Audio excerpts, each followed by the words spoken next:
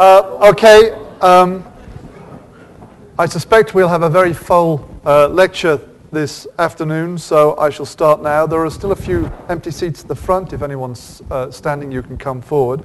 I'd like to welcome you all to the second Library Lunchtime lecture of this semester. Our speaker today, Dr. Emre Özgen, is the founding chair of the psychology department at Bilkent, and his talk is entitled Language Learning and Colour Perception. I should make a small request before we start, which is that if possible, could you either switch off your cell phones or switch them to quiet mode. Dr. Emre Özgen started his academic life, in fact, as an electrical engineer. He studied that at ITU for 2 years, then he switched to psychology. He received his BA in psychology in 1995 at Boğaziçi University, and then he moved to the University of Surrey, Guildford, in the UK, where he pursued his doctoral studies. He was awarded PhD, I think, in the year 2000.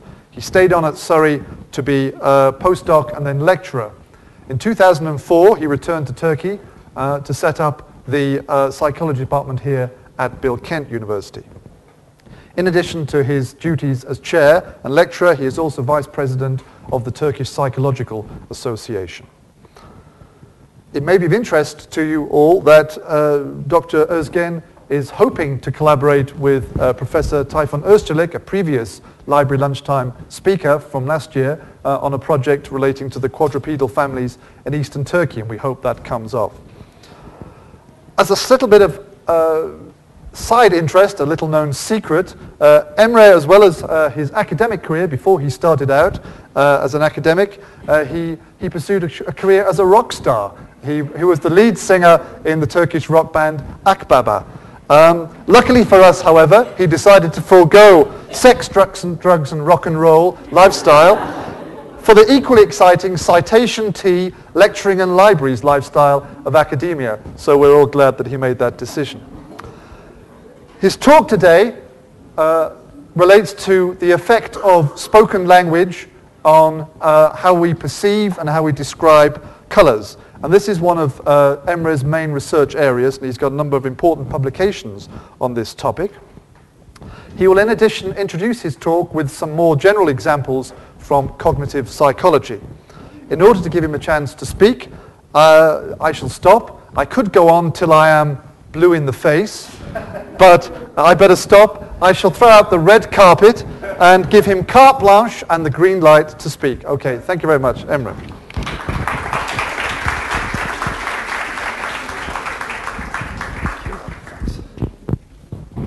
Wow, amazing.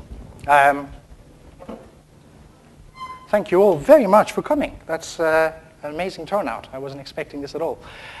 Okay. Although, first of all, I need to say something, which is that I may appear to be a little stiff. It's because I pulled my back muscle a couple of days ago, and I can sort of hardly turn around like this, so don't think I'm weird. The second thing I'm going to say is that even though the talk is about my research in color perception and the relationship between language and color perception, I want to start with something fun. And for that reason, can I have the lights down, please? Some of you will have seen this before. I'm sorry. I am repeating myself, but most of you, an overwhelming majority, have not, so that's good. These are some classic visual illusions and such. They will be nice for you to just warm yourself into this talk because they will introduce you to some of the fun things about vision. We study vision. We call ourselves vision scientists within psychology, and this is something fun about vision. First thing I'm going to say is have a look at this square and that square. Do you mean which squares I'm talking about? Do you know which squares I'm talking about? This one and that one. This one and that one.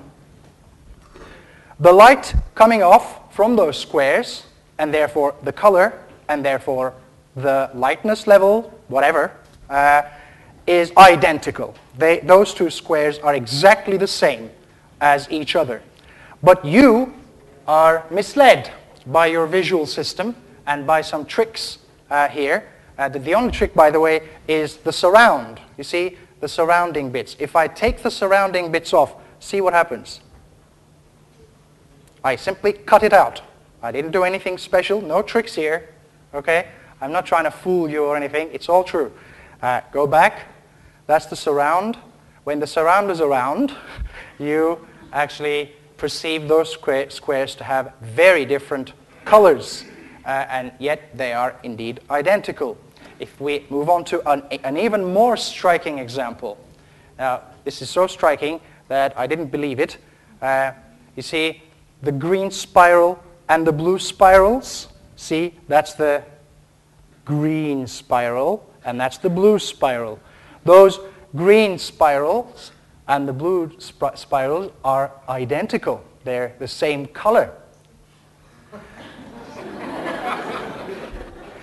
And the only reason why you're seeing it that way is because the bits around it, you know, the orange bits, the purple bits, all those bits, mislead your visual system because of what we call contrast effects. And in fact, because I didn't believe it, I went ahead, got myself a Photoshop, and erased all the orange bits and the purple bits, all the bits around the green and the blue spirals, and here's what we get. I did it myself, no tricks. I deleted it. Let's move on. Now, color is a wonderful thing. Color constancy is one of those wonderful aspects of color vision. Color constancy is our ability to keep colors constant regardless of the lighting. The lighting, for example, could be morning lighting, where blue is dominant, or evening lighting, where orange is dominant. So the illumination constantly changes throughout the day. Imagine yourself evolving on this planet, and light keeps changing. You can see something red in the morning, and that turns out to be gray in the evening or something. That's a difficult way to live. So the visual system has evolved in such a way that it keeps colors constant regardless of the quality of the illumination. And here's an example. This left one, the left image here, this is all computer generated, but it simulates lighting conditions. Here, as you can see, there's a dominant yellow light, and on the right, there's a dominant blue light. Okay? Now, remember, there's no light or anything. This is computer generated, but your visual system right now, as you're looking at it, thinks that the image on the left is illuminated by a yellow lamp, if you like, and the image on the right is illuminated by a blue lamp. Okay? So once your visual system makes that inference, it is in our trap. It is misled. And here's how. You see that tile there, the blue one, and that tile there, the blue one, shown here. And also think about that tile there, the yellow one, and that tile there, the yellow one. Okay? The blue tiles here and the yellow tiles there. The light that is currently, as you're looking at it, being reflected from those blue and yellow tiles is actually colorless. It's gray. Gray light, I'll repeat myself, gray light is being reflected off this tile and gray light off this tile. They're identical, but one appears to be dark blue, the other appears to be yellow. You are misled, and let me prove it.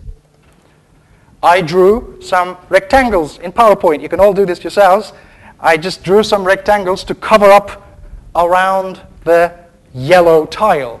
And as you can see, that's a gray. And I know some people won't believe me, so I'll just do this. Whoop. Yes. There you are. It's a yellow. I'll bring it back in if you don't believe me.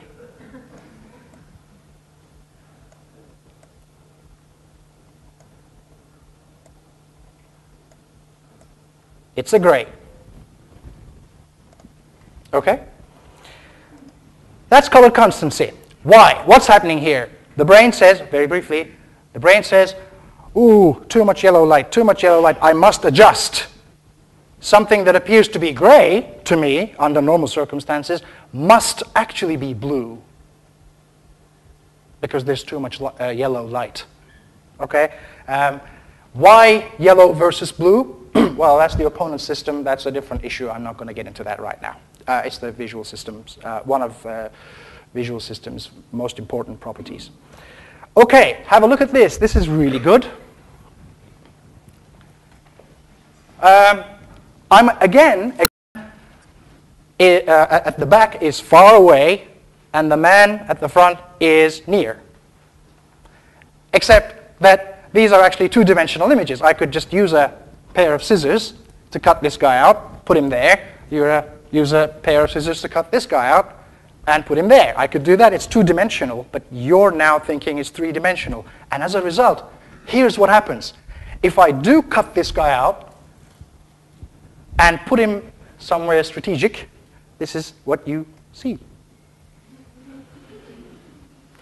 It's the same guy, no trick. And to prove that, there you go.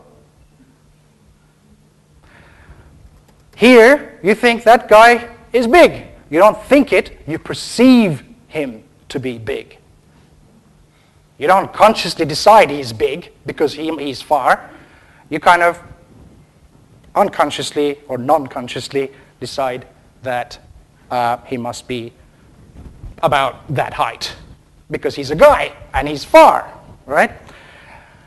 And then the actual image that falls on your retina from this guy, okay, so your retina is here, and there's an angle coming from this guy to your retina. That image on your retina is actually this size. But your visual system makes an adjustment, says, no, no, no, this is too small. This guy is far. He must be bigger than this. And fools you into this. A similar effect is here. Again, I didn't believe this. I really did not believe this, so I took a pair of scissors and I cut it out. But here's what you get.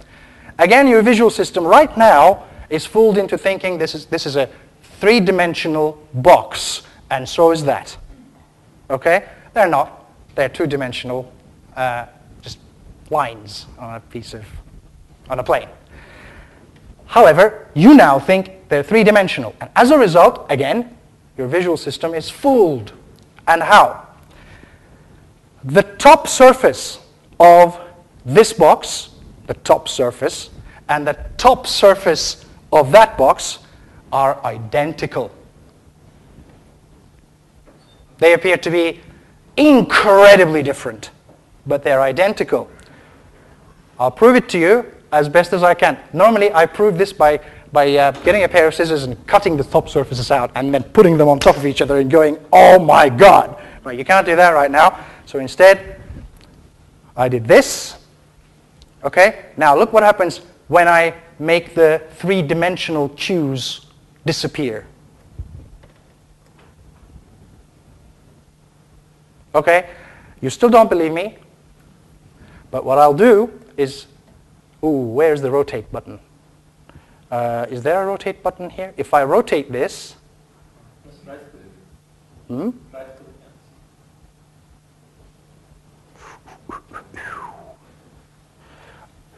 Tools, View, Toolbars, Rotating. Is there a rotating thing? No. Anyway, believe me, they are exactly the same. On my machine, there's a rotate button, none here. But I'll tell you something. I drew this first. I pressed Control-C, copy. I pressed Control-V, paste. I cloned it. I rotated it. That's all there is to it. I know you're going to have to take my word for it, but there you go. Again, you're fooled into thinking that this is far and this is near. And you're fooled into thinking that this is far but not as far as this. And that results in all sorts of complicated processes that lead you to think that those are very different shapes, but they're not. They're identical. And finally, I want to show you something. I like this. It has nothing to do with my color thing, but I like the interaction. Now, if you've seen this before, or if you work out the answer, don't say it, please. Just raise your hand saying, I see it. Okay, I'm going to ask you a question. Just answer it by raising your hand. Don't say anything. Don't say whatever it is. We're going to have fun.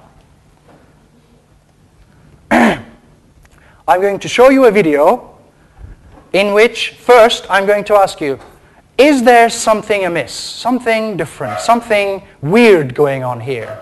Something that you've noticed. You have noticed it. There's 1, 2, 3, 4, 5. It's all my students for some reason. Okay, let me ask you this. Can you see anything changing in this image? 2, 3, 4, 5, 6, 7, 8, 9, 10, 11, 12, 13. Only 13 or 14, okay. Yeah, it increases, but it took you like 30 seconds to see something as big as the engine of the airplane. How about this one? Okay, I dare you to do this one.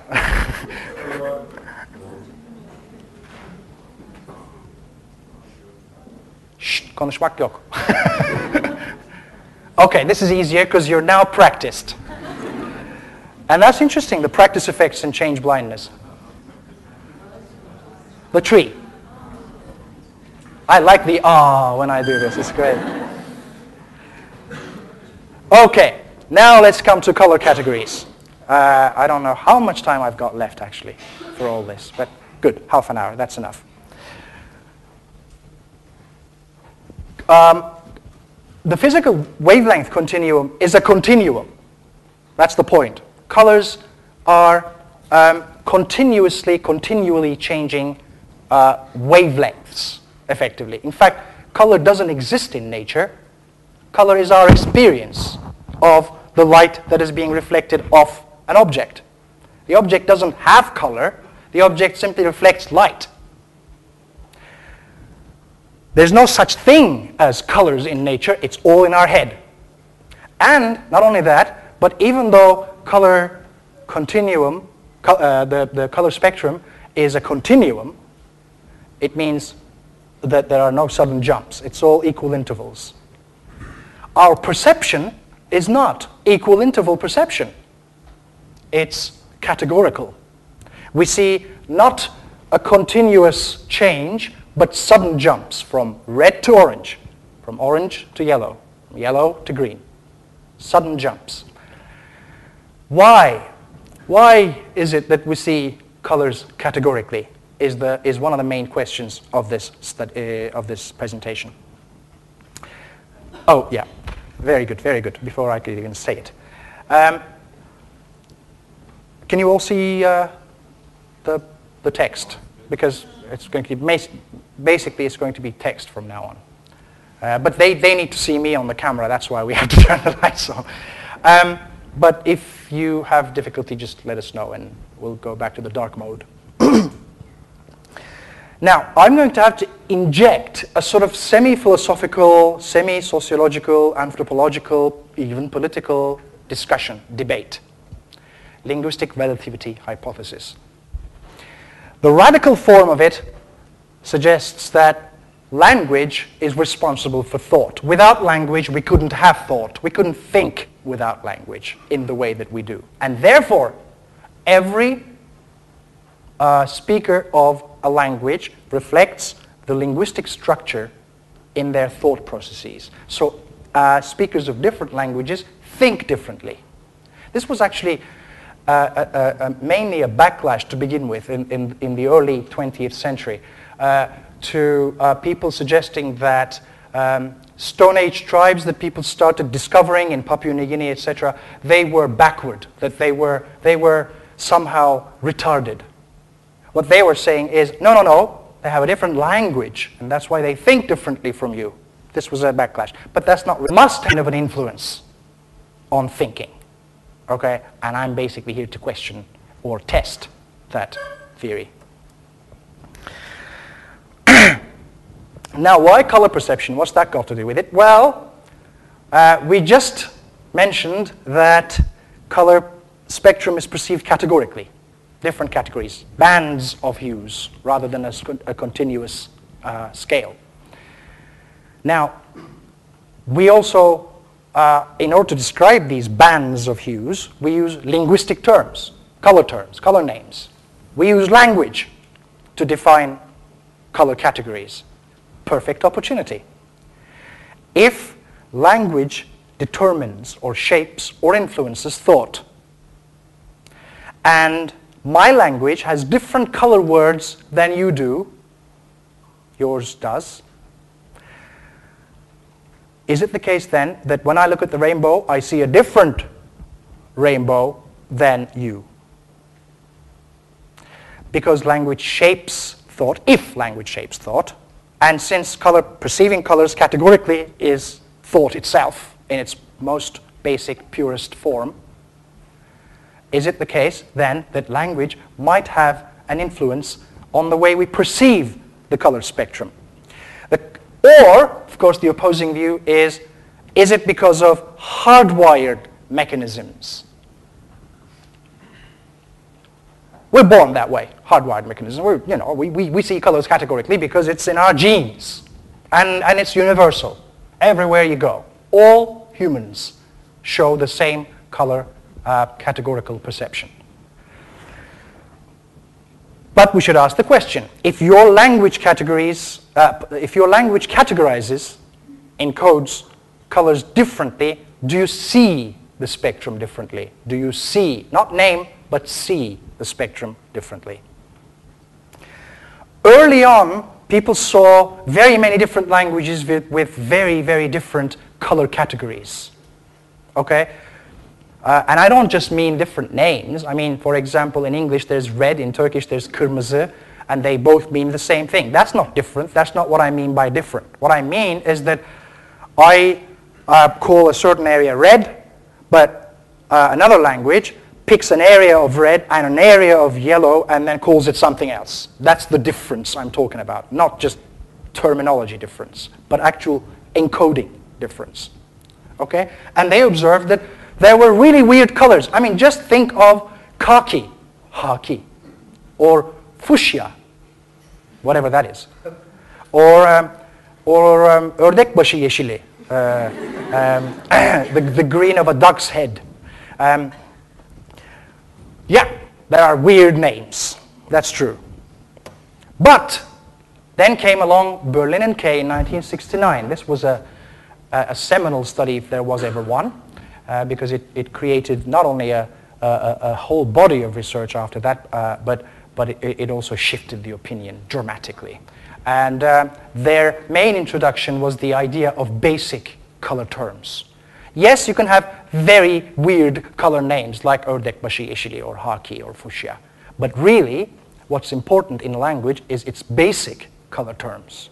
Basic color terms are psychologically salient. They come to mind easily. If I ask you to write down all the color names you can think of, the first ones you'll write are red, blue, yellow, green, etc. Right? Not khaki, unless you're trying to be a bit of a jerk. Sometimes people do that to me just to have fun. It's all in good humor. Now, Berlin and Kay discovered that there were, when you looked at the basic terms of a language, there were remarkable similarities between languages. And they said, there you go. It's universal physiology. Universal because what happens is wherever you go, languages always evolve to the same color terms, same color categories. They're always the same because people are the same. Language doesn't determine color categories. Color categories are determined by physiology, which then determines language. That's what they argued, very successfully. And in fact, they even proposed a language evolution of 11 color terms. Okay? They said, If a language, oh, by the way, they also observe, the way they do this is, it's what's called a synchronic research. They didn't look at history, they couldn't have, but they got speakers of very different languages together, and they asked them how many color terms their language had. Some languages were really primitive. They only existed in Papua New Guinea, and they only had 2 color terms. Some had 3, some had 4, some had 5. Never any more than 11, right? But the point is this. Whenever they saw a language with 2 terms, it was always black and white. Whenever they saw a language with 3 terms, it was always black, white, and red. Whenever they saw a language with 4 terms, it was either black, white, red, green, or black, white, red, yellow, and so on and so forth. That's the way they built up their evolutionary theory. Then they modified it quite a bit, because there were languages that broke the rule. There were languages, for example, for which gray appeared here, whereas it's one of the most unimportant basic terms there is. So gray was announced to be a wild card by the Paul K team. But anyway, by and large, it's a good theory. It really is. Except, there's one thing. Turkish has 12 basic color terms.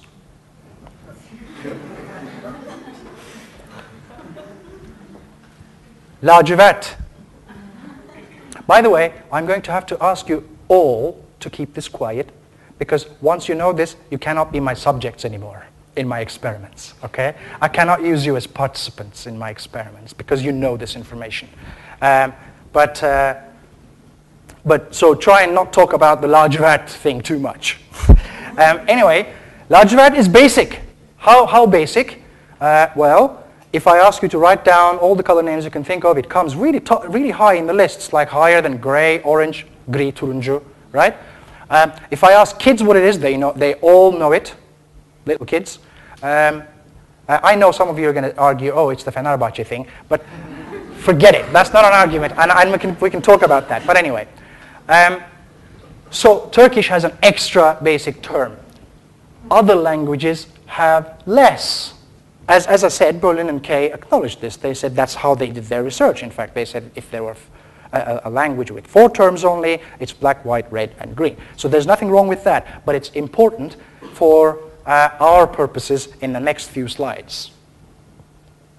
Some other languages have fewer than 11 basic color terms. For example, Setswana, spoken in Botswana, has 5.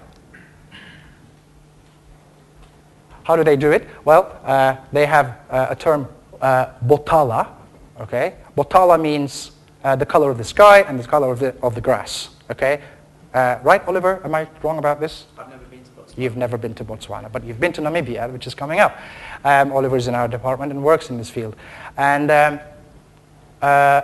botala, what's the color of the sky? You ask them, and they say botala. What's the color of the grass? It's botala. I know some of you are smiling and thinking, ooh, how primitive. But, think about this. I can show you a color and you'll all say lacivert. I can show you a color and you'll all say it's mavi. I can then ask David the same question and he'll call them both blue. How primitive indeed.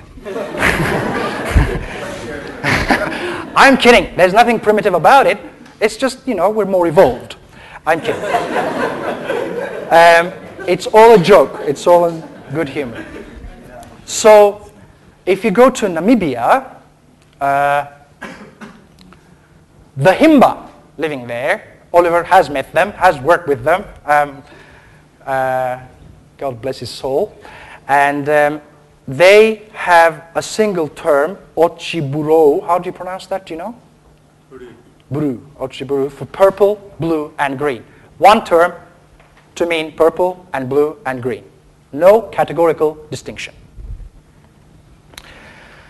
So, the thing is, since we have these differences between different languages, what we can do is now look at the perception of people speaking those languages. That's what's important to us. Remember, I'm not a linguistic relativity hypothesis researcher or anything. I'm a perceptual psychologist. I want to know if perception is flexible enough to adapt to one's language.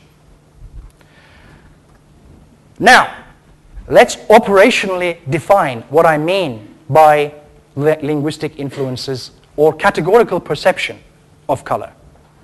categorical perception of color, can we have the lights off just for a second, is such that two stimuli of equal distance as the rest of the pairs, spanning a category boundary. In this case, it's green to blue. I know the colors don't look so good, but it's difficult to calibrate and stuff like that, so forgive that. But these are all green, and those are all blue, supposedly. Oops, I don't know what's happening here. But there's a category boundary here, blue-green boundary. Now, this pair is what's called a cross-category pair. And this pair is what's called a within-category pair. It happens inside a category.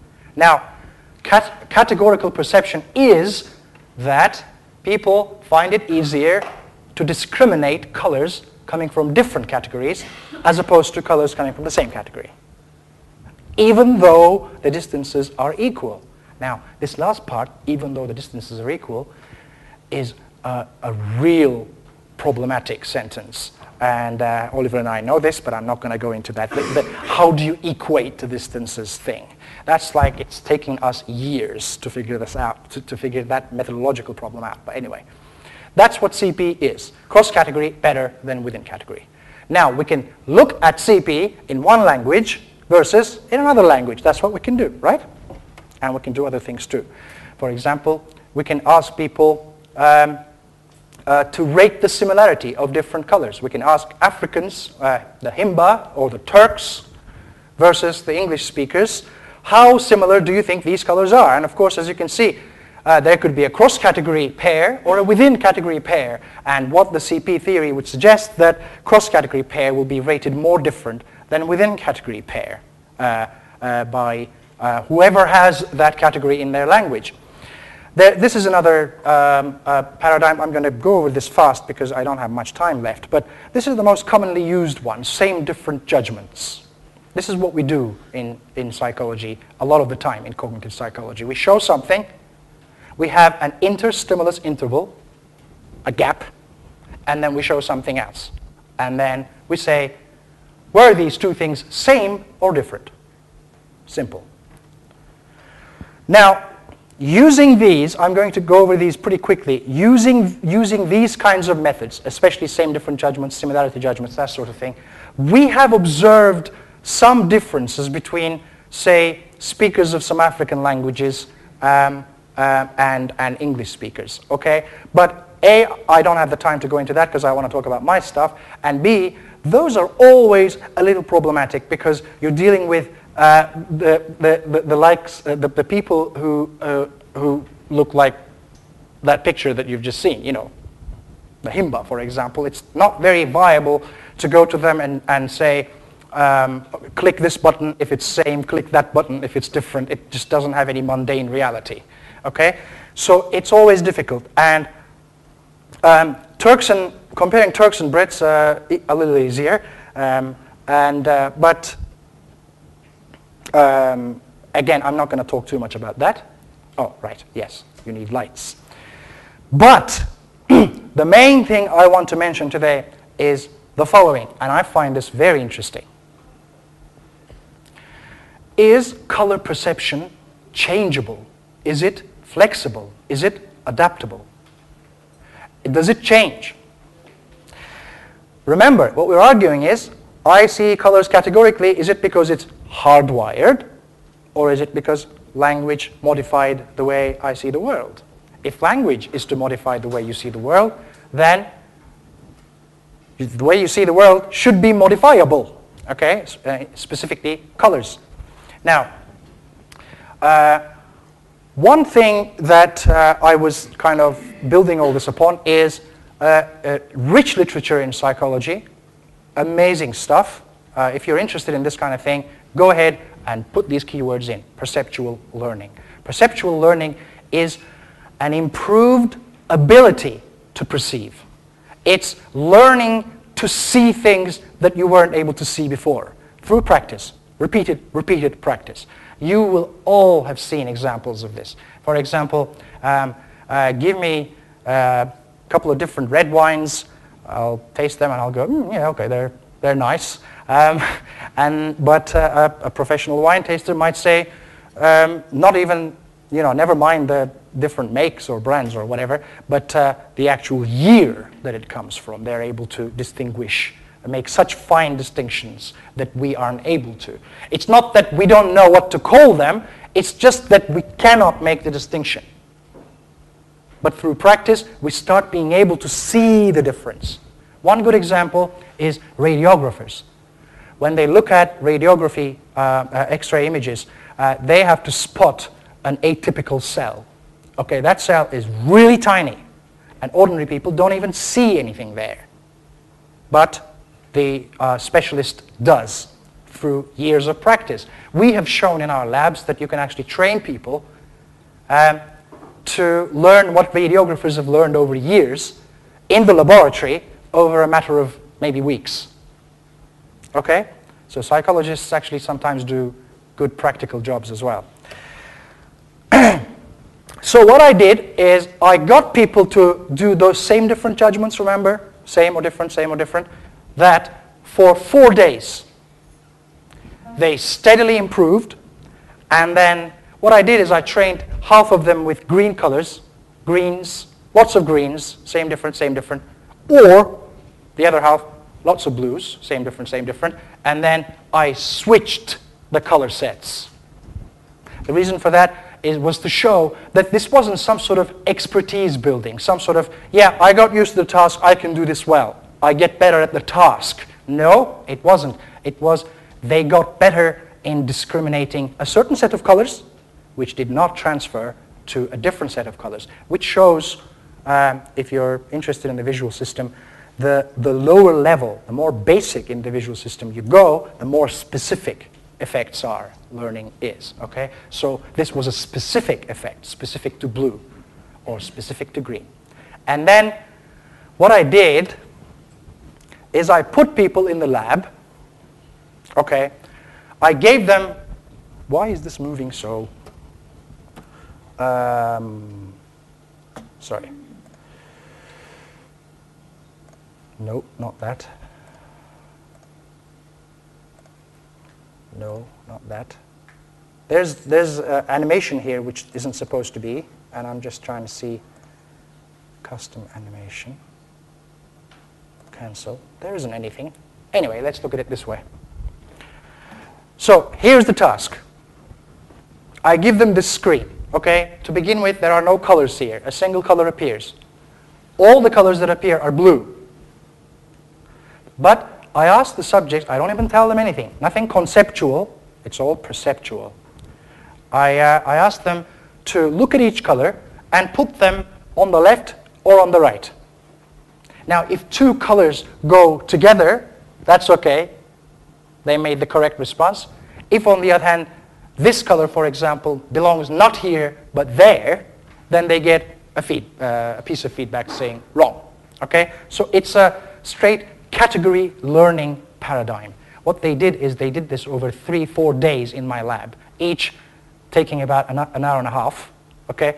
Thousands of trials of going left, right, left, right, right, left. They learned a new category that didn't exist between two types of blue. You have blue versus green. You have green versus yellow, but you don't have blue versus another kind of blue. Okay? So I trained them across many days, many trials rather, to make that distinction. And then, remember though, that this distinction that they're making is simple naming. It's just like asking yourself, is this Mavi? No, it's Lacivert. Is this Lacivert? Yes, it's Lacivert. Just the lab analogy of that same thing. And so again, there's a green group and a blue group. Okay, I trained them on this naming.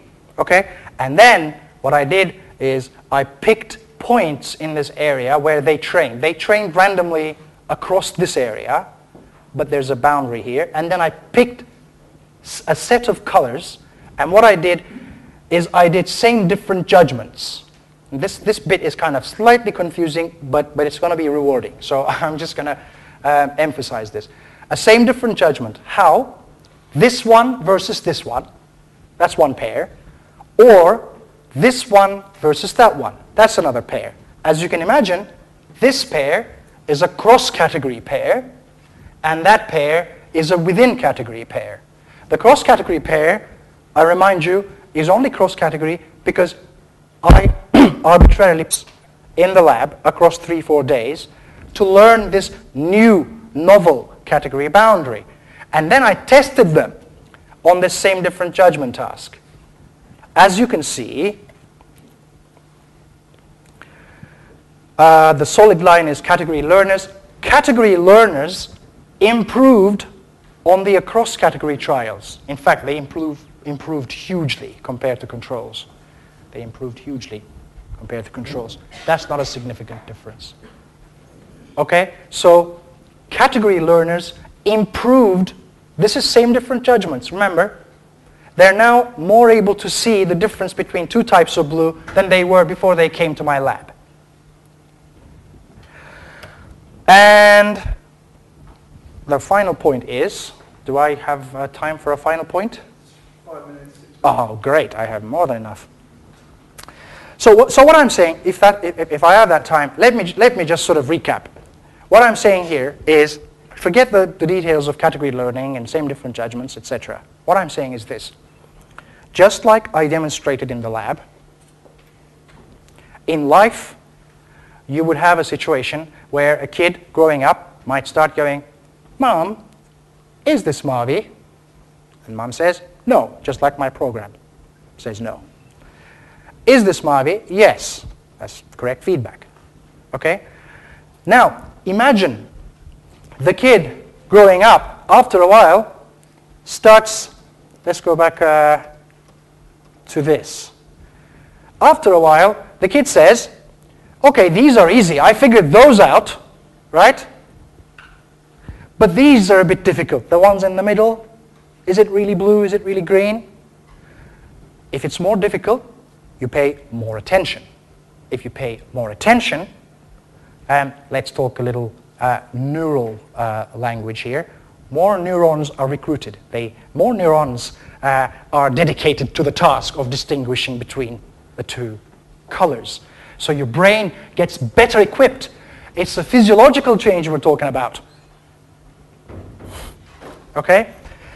And that could well be a mechanism through which language can shape our perception. There's one problem. Remember the task? I used to do this, same different. When I say I used to do this, I mean I used to test if people can perceive better now or something, is the same different judgment task.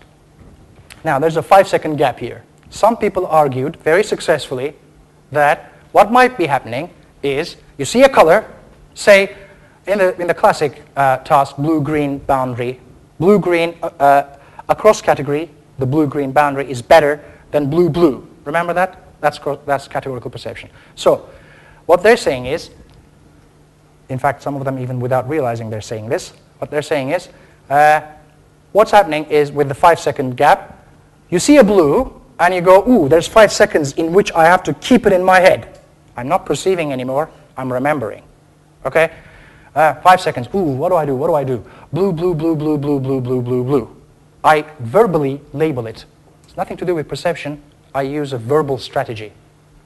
And then 5 seconds later, a green comes up and you go, "Aha, that's green. That was blue," because I kept saying blue, blue, blue. And so there you go. I'm better at it. Whereas if there are two blues of equal length, if there are two blues, it's ruining my surprise. Then you go blue, blue, blue, blue, blue, blue, blue, and then you see another blue, but because you've only said blue, you go, "This is blue, that's blue, so same." And you're wrong, okay? That's how you can explain categorical perception. So I hated having this 5-second gap. I wanted to get rid of it. And I came up with this new method. Here, the two colors are presented side by side. Side by side. No gap, not even spatial, let alone temporal. And then a backward mask to destroy. Those who are familiar with cognitive psychology will know that there's something called an iconic memory or sensory register or whatever that keeps stimuli in there for a fraction of a second. Even to destroy that, this is basically, you know, when I say something and I stop, you can almost still hear the word stop, right? It stays there for a fraction of a second. That's what I mean by iconic memory.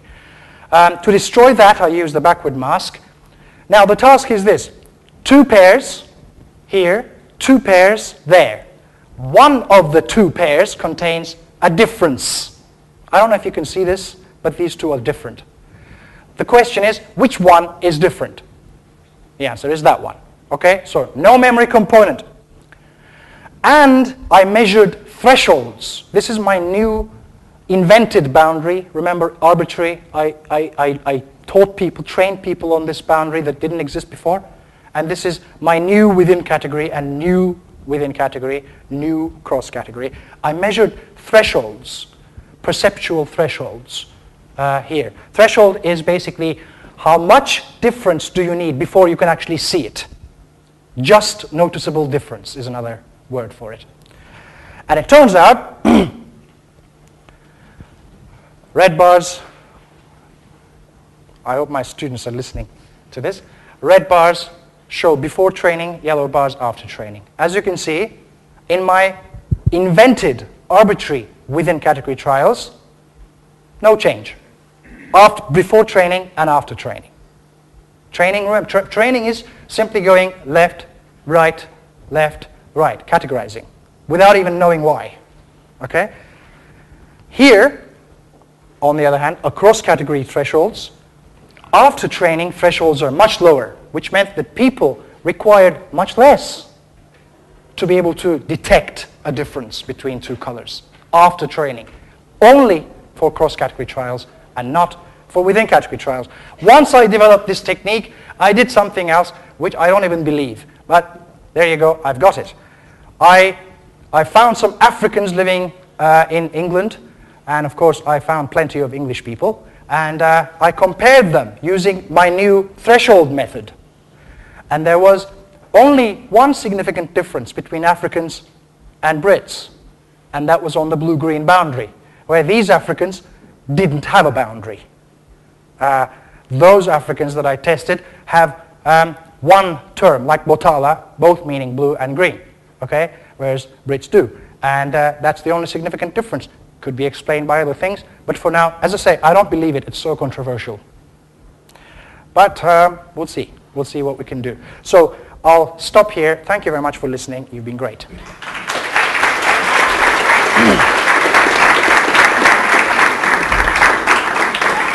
Thank you very much, Emre.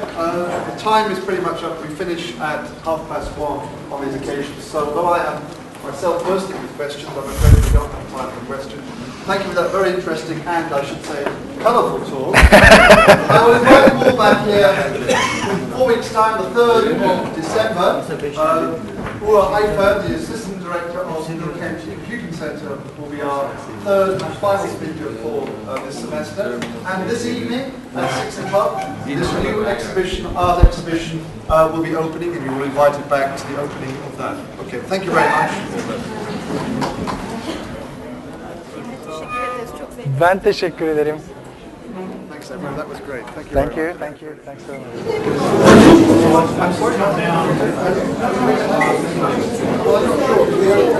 I have to rush okay. And are you walking up now, actually? Walking up the door. Oh, okay.